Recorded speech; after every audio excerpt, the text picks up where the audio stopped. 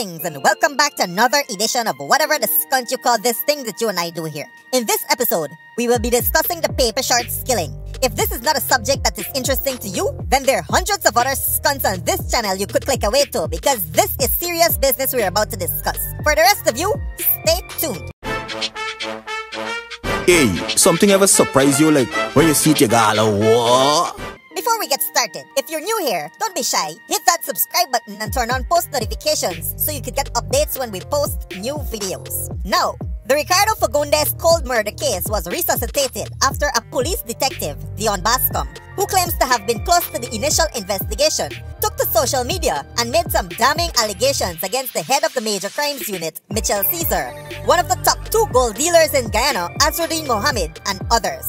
As you may know, ever since Fagundes was killed, we here at Guyana Uncut were looking on and following the developments and the subsequent stall of the investigation into his killing. As convincing as Bascom's story may sound, I have a few issues with his credibility as a witness and as a police officer, which I've expressed before, but I will go a bit more in depth in this episode. I will circle back to Bascom in a moment. Let's first discuss a little about paper sharks.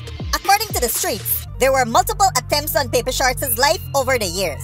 The streets said that Paper Sharks' best friend was gunned down in Farmer Street over 15 years ago, a man named Navin Sarao. Google it.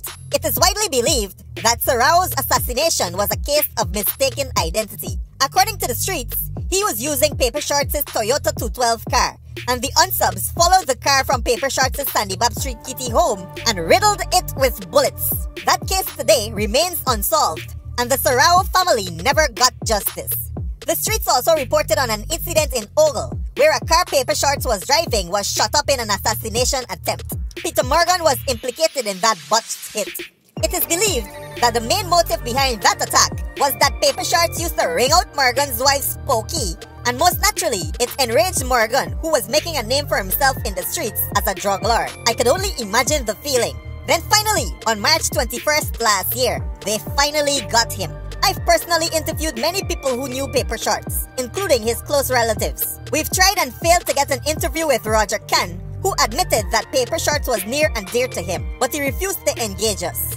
Paper's family was seemingly oblivious to his business activities, but was aware that he used to throw down everybody woman. The consensus in the street suggests that he was also a drug dealer, a fact that is hard for his family to accept, despite him taking care of Roger Khan's affairs while he was incarcerated in the USA.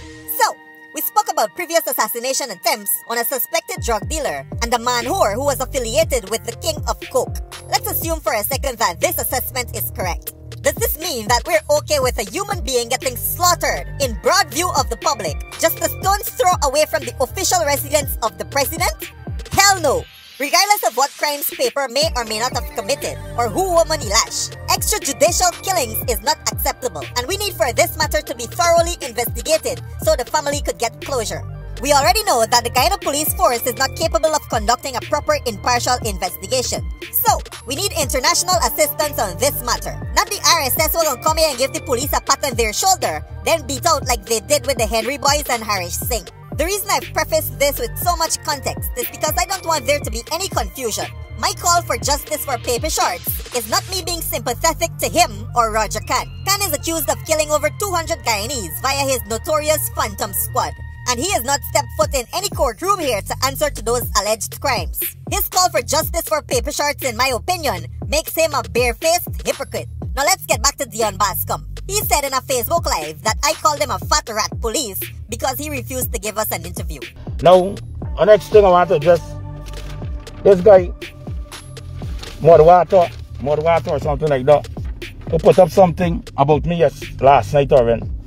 Yesterday, somebody called me phone, a female called me phone, and tell me she's from some media house and so she's working as a journalist, and she wanted to talk to me so and so. So I asked her, which media house she from? She said she's from Uncut News, right? So I said, you from where? She said Uncut News. So I said, oh, you could be from Uncut News and call him for talk to me. When you are promoting this guy and he racing, so we get coming up. You understand? Remember then I know what's going on. Right? She said, and she trying to tell me no. She tell me no. We the person have been exposing this thing of following this Paper Sharks more than all the time and so on. So I told him, man, main thing, I'm going to talk to you later. Right? Now Mudwata make a settle thing and thinking because I refused to talk to them yesterday, make the do that. Sergeant Bascom, that is very far away from truth's zip code. I called you a fat rat police because of these 6 reasons.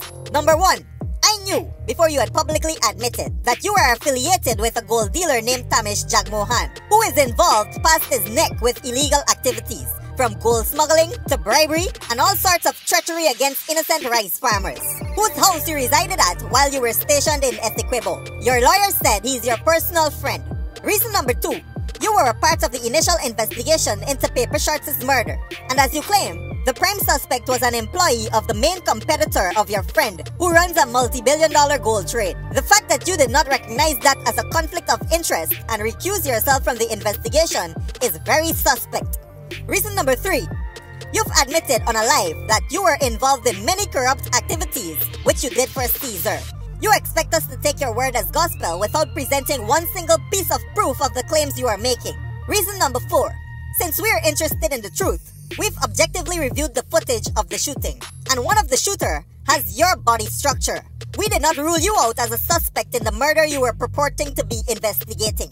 Reason number 5, we hear you calling on the president for witness protection, while going around trying to extract bribes from the very people you are supposedly afraid of. Yes, I'm referring to the secret meeting a few months ago at the Harbor Bridge.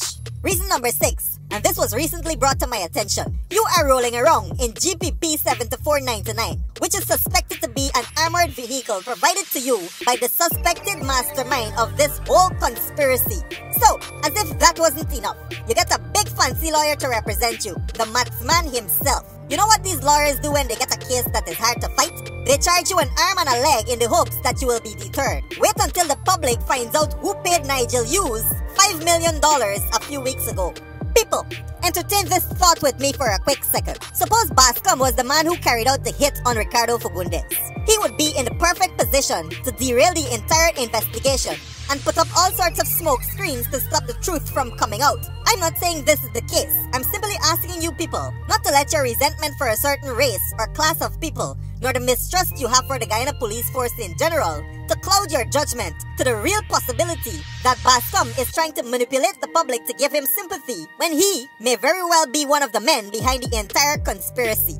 Anyways, let's conclude. I don't want anyone to think that I'm taking sides because everyone is gunning for my skinny cartoon scunt. We've exposed what Tamish Jagmohan did to his mother and those rice farmers in Essequibo, and he asked the police to come for we. We talked many skunts about Azruddin Mohammed to the point where he was inquiring about our whereabouts. Yo, I'm gonna tell you how serious is this. Y'all know Azruddin Mohammed is me friend, right?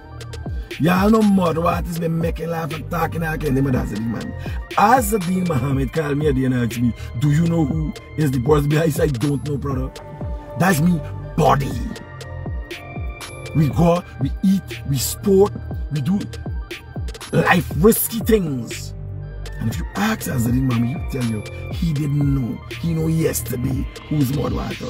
I'm pretty sure he wants to ring a hot slap at me for leaking all sorts of embarrassing stunts about him. Thankfully, the video went against YouTube community standards and they deleted it. The PPP now heard I'm forming a political movement and they hoots Leroy Smith aka Big Shits on me. I talk so much stunts about Granger, I'm sure if he see me on the road he gonna run my stunt over. I'm friends with and only loyal to the truth and the people of Guyana. I feel relieved now that I've properly articulated my thoughts on this matter because I need the truth to come out. We need to know who killed Paper Shorts and Navin Sarao. If you have any information that could help us piece this puzzle together, please send it to me. If you're an old-time criminal and you're ready for dry up in a hole, send me a tip and let's give these families some closure. Or put me in your will and leave me the information that could help me solve some of these cold cases. My email is guyamazo@gmail.com. My name is Mudwata. Boom out! Hold up.